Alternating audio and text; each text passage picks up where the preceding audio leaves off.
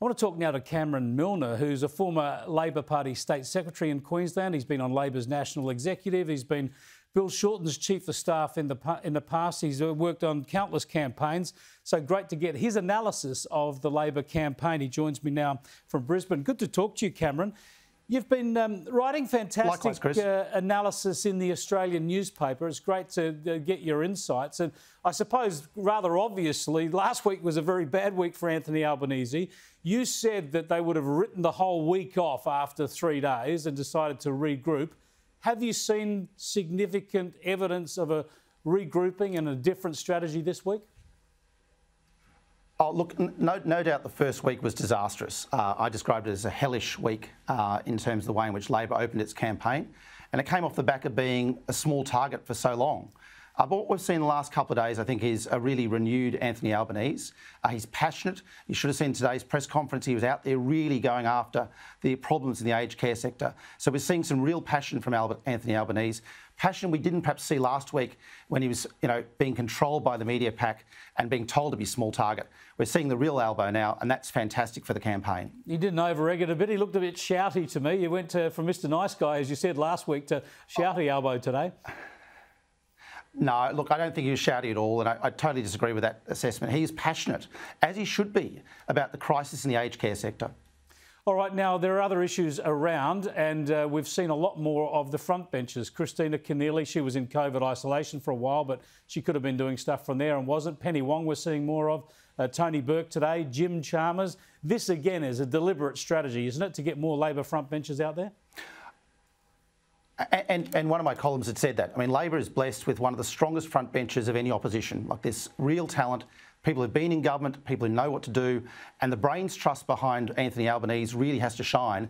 And I've loved seeing Jim Chalmers on the campaign trail. Cairns, Brisbane, elsewhere. He's a genuine talent, a star player, and as I quite happily sort of said, will be a great treasurer for Labor and potentially, in the future, a great Labor Prime Minister. Yeah, Chalmers has got cut through. He's pretty pithy and relaxed in his delivery.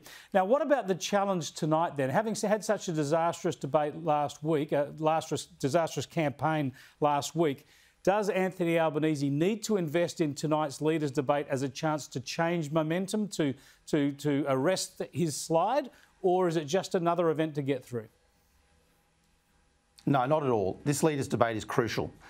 Momentum has been lost from the Labor campaign. Last week was pretty bad. Many gaffes, policy mistakes, etc. Let's not hide it under a bushel there. It was problematic. Anthony himself has said that tonight's debate is crucial and it's a reset, in his own words, for how the campaign will go going forward. That said, I think the real pressure is on Scott Morrison. Like this, he's not going to be good in front of Anthony Albanese. Anthony Albanese is a parliamentary excellent debater like this, and I think with the passion you saw in today's press conference, Anthony Albanese will wipe the floor in tonight's leaders' debate. Yeah, we'll see. The last thing he can afford to do is make another mistake, get something wrong.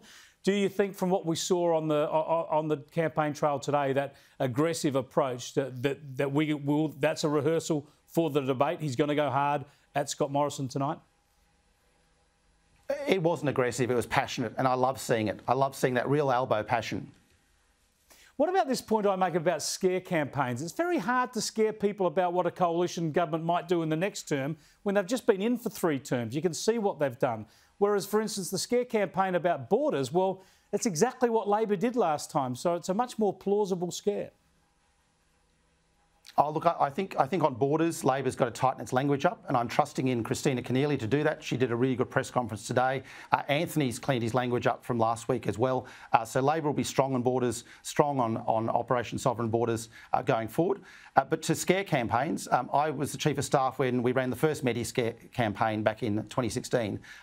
It took a lot to get that up like this, but it was heavily effective in terms of reminding people of what Labor stands for and what the coalition threat is to something like Medicare. There you go. 6 years on, they're still using your misleading scare campaign.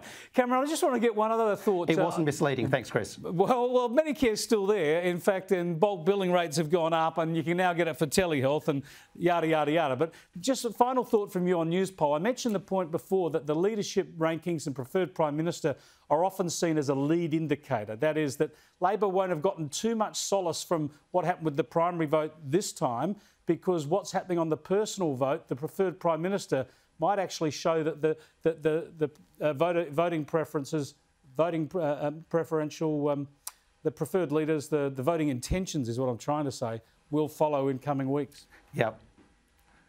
Look, I think that's right. And I think the other thing, there was a news poll yesterday, today's was Essential in The Guardian, and Catherine Murphy, who's a well-known supporter of Anthony Albanese, opened the line saying that Labor slipped backwards and lost ground.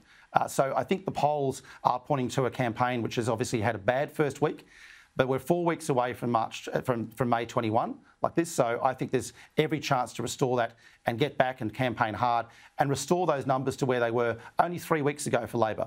Well, Cameron, great to have you on. Love to have you on each week until election Likewise. day, if you want to agree. Good stuff. Very, very happy to, Chris. Thank you so much for your time. Stuff.